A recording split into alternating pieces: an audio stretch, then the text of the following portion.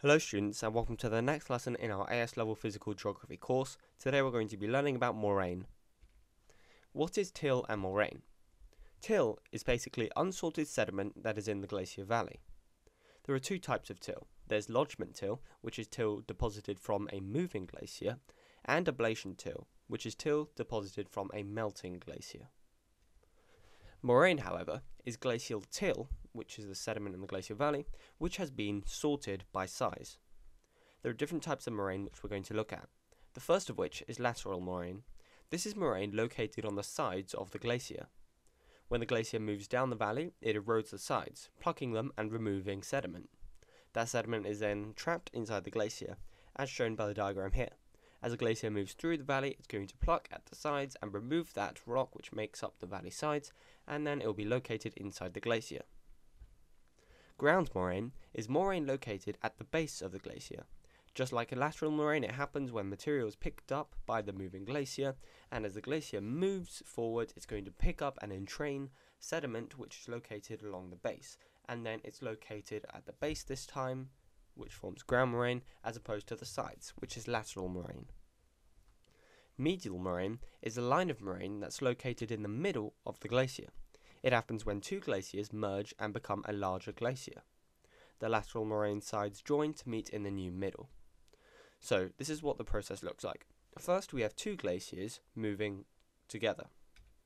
Then they get closer and closer until finally, the third step, they form together to form one massive glacier.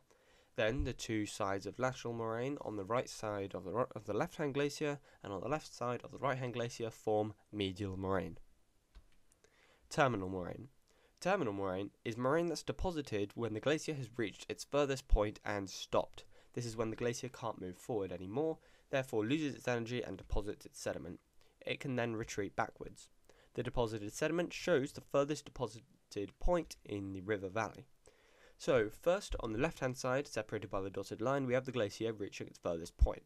Here, it loses its energy and can't move forward anymore, so it dumps all of its material. Then, on the second part, we see that the glacier is evaporating by the process of ablation, and it's retreating. And then we can see the line of terminal moraine, which it's left behind. Recessional moraine.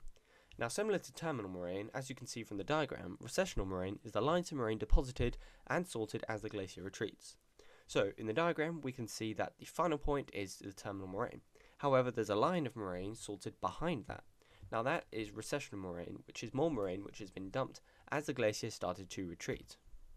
As it retreats, the glacier leaves behind these deposited lines of moraine because it begins to undergo the process of ablation or evaporation. Here are some questions on moraine. Define all of these terms and then pause the video to give yourself time. Hit play whenever you're ready to see the answers. Here are the answers. If you did manage to get all of these right, congratulations. I'd advise you to move on to the next video, which will be on the formation of drumlins.